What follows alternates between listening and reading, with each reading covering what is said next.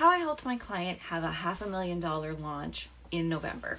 Hey, I'm Christa Nichols, and I'm a sales copywriter for influencers and entrepreneurs in the 7, 8, 9-figure space. Number one, do your target audience research. The more you know exactly what your client's audience is thinking, feeling, and understanding, you're going to be able to meet them where they're at and bring them along the sales journey to where you need them to be in a reasonable amount of time.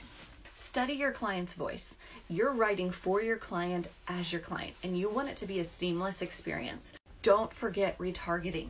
So a lot of time and attention is put into things like sales pages and ad copy, but that's more of the front end. Don't forget about capturing those sales on the back end by remarketing to them with Facebook ads and emails, and work together with the other service providers on the team so that you can get maximum results.